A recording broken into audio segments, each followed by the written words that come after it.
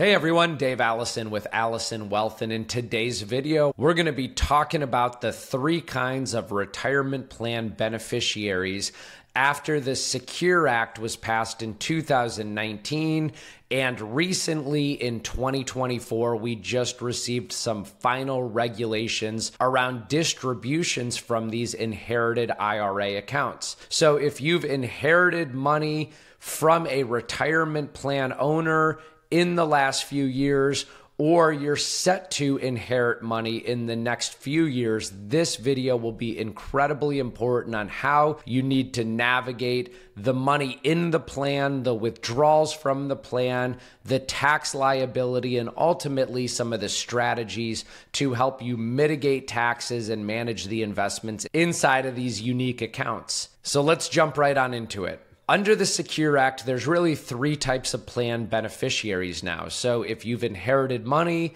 you're going to fall into one of these three designations. The first one is a non-designated beneficiary, or an NDB. The second one is a non-eligible designated beneficiary, or what we'll refer to as an NEDB. And then the third is an eligible designated beneficiary, or an EDB. So let's go on in and break down these three different types of plan beneficiaries. The first type is the non-designated beneficiary, or NDB. The first thing to note is these are not people. What you're going to see is that this beneficiary designation is typically in a state, a charity, or a non-qualifying trust, which is really a non-look-through trust. So if you have a family member that forgot to name a beneficiary on their IRA or 401k, by default, that IRA or 401k is going to be payable to the estate of that family member. That would be an example of a non-designated beneficiary. Of course, if somebody decided to leave money to charity, a charity is a non-designated beneficiary. And then if money is left from an IRA or qualified plan into a trust, and it's not a look-through, or sometimes known as a see-through, or sometimes known as a conduit trust, that could potentially become a non-designated beneficiary as well. So since the passage of the Secure Act, with non-designated beneficiaries, nothing really changed. Based on whether the IRA owner or plan participant dies before or after the owner's required beginning distribution date is going to determine how the withdrawals must happen for the beneficiary. Now, as a reminder, the RBD date, that required beginning date, is April 1st after the year that the IRA owner or plan participant turns 72. Now, the major consideration here is that if the IRA owner or plan participant dies before their required beginning date, you as the beneficiary must withdraw all of the money out of that account and pay tax on it by the end of the 5th year after death. Now, if the owner dies on or after their required beginning date, required minimum distributions must be taken over the deceased IRA owner's remaining single life expectancy table. This means that you need to withdraw a certain amount out each and every year and pay tax on it if the original owner died on or after their required beginning date. But if the original owner died before their required beginning date, then there's no mandate on how much money you need to take out each of those 5 years. You just need to make sure that you've emptied the entire account by the 5th year. So there's a big difference in how you would take distributions. And if you mess up the rules here, there's some pretty serious consequences. For example, if you were mandated to take a required minimum distribution out each and every year and you don't do it, you could face up to a 25% penalty of that required distribution. So if there was a non-designated beneficiary, the 401k goes to the estate, you're ultimately the beneficiary, and let's say that the owner was past their required beginning date and the distribution or the RMD was $50,000 a year and you accidentally missed it, that could be a $25,000 penalty for missing that required distribution. So this is really important when you're thinking about how you need to take distributions if the account was left to the estate, charity, or a non-qualifying trust. Now, a lot of beneficiaries are going to be what's known as non-eligible designated beneficiaries, or NEDBs. These are all of the beneficiaries out there who don't qualify as eligible designated beneficiaries, which we'll talk about next. This is really going to be the children, the grandchildren, and most look-through or conduit trusts that are going to be named as the beneficiary of the 401k plan or IRA. Now, the big news after the Secure Act of 2019 was passed is that you're no longer eligible to stretch out the distributions from an inherited IRA. You see, the old rules used to be that you could take a little bit of money out of these inherited IRAs each year based on your life expectancy. And that meant you could continue to defer taxes for longer. You would take out a smaller withdrawal, which meant a smaller amount of taxes were due. Now, if you're a non-eligible designated beneficiary, you have to take all of the withdrawals out over a 10-year time period. So the IRS really accelerates your withdrawal schedule, which means bigger withdrawals and more income tax, particularly in a time period where you already might be in a higher tax bracket because you have employment income, wages, or business income. Now, it's important to note when we talk about required minimum distributions that if you're a non-eligible designated beneficiary, there's going to be no annual required minimum distributions if the original account owner did not reach their required beginning date. So this means they passed away before they turned age 72 or 73 or potentially even 70 and a half, depending on the year of death, because that required beginning date has moved over the last several years. So that's one thing to take into account. It's also very important to note that annual required minimum distributions are required in years 1 through 9 if the original account owner was past their required beginning date based on the longer of the beneficiary or the decedent's life expectancy. So this is a big new rule that just got finalized by the IRS in July of 2024. There was a lot of uncertainty around this rule.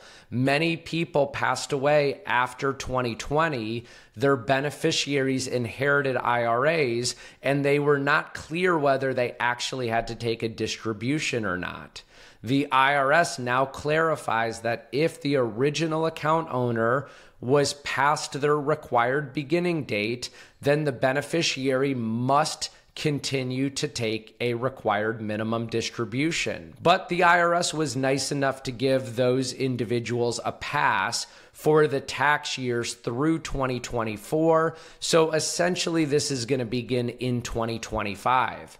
If you've inherited an IRA from somebody who is really over the age of 70 and a half in the last 4 or 5 years, I'd highly recommend reach out to our team so that we could help you determine if you need to start taking a required minimum distribution in 2025. And again, the account must be emptied in the end of the 10th year after the year of death. And so just like the previous category where you had 5 years to withdraw all the money out, if you're a non-eligible designated beneficiary, you now have 10 years to distribute all that money. Again, compressing your taxes, potentially pushing you into a much higher tax bracket. Now, if it's a Roth IRA that you're inheriting, there is no required minimum distributions, no matter what age the original Roth IRA owner was. That's one of the nice benefits of a Roth account. If you inherit a Roth account, you can continue to allow those investments to grow tax-free for another 10 years. But at the end of that 10th year, you need to deplete that Roth IRA.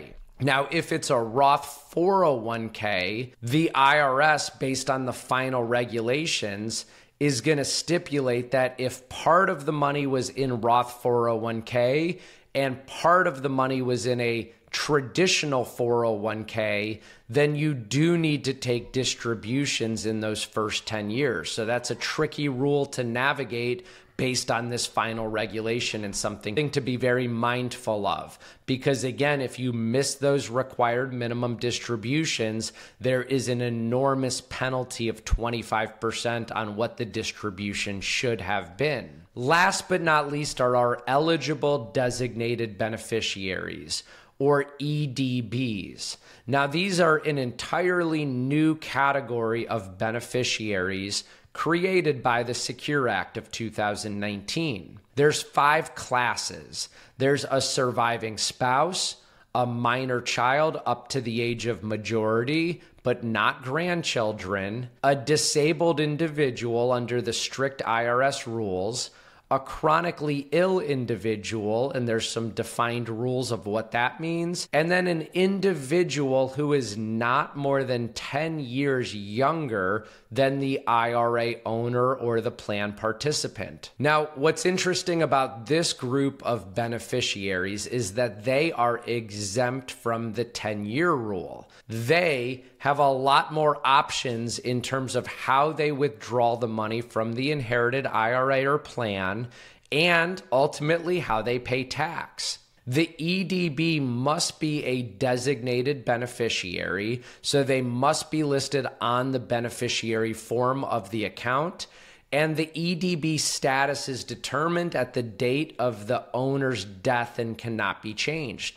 So, for example, if an owner passed away and they had a child who was not disabled at the time the owner passed away, but 2 years later was in an accident and became disabled, they do not qualify as an eligible designated beneficiary because they were not disabled at the time of the owner's death.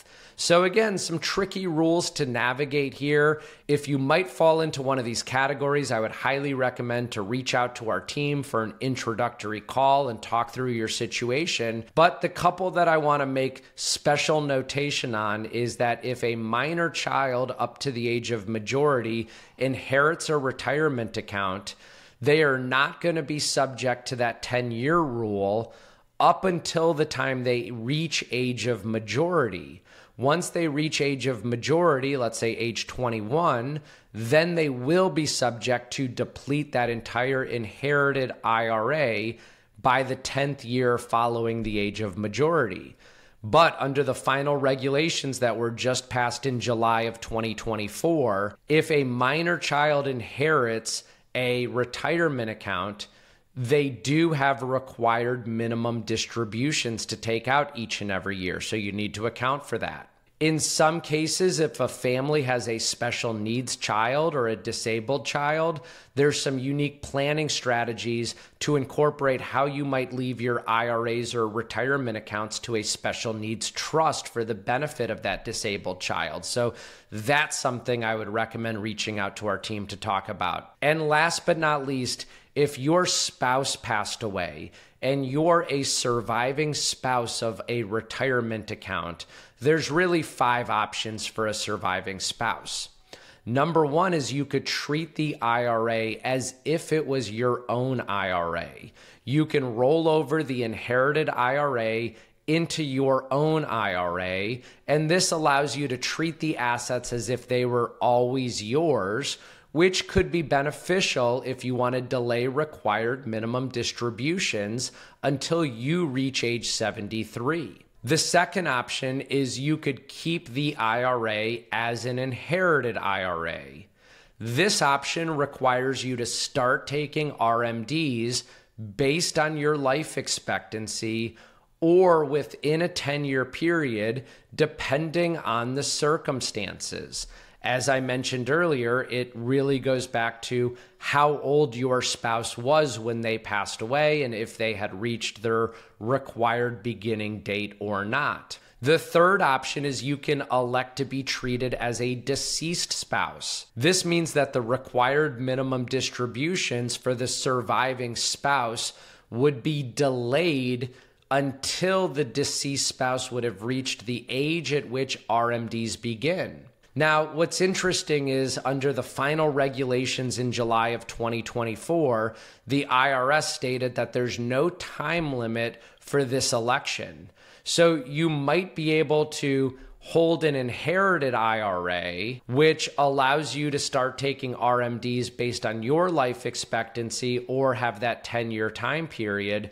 And then maybe 4, 5, 6 years later, you can switch it and actually be elected to be treated as the deceased spouse. But there's some complex rules you need to navigate known as hypothetical RMD rules that are now in force based on the Secure Act.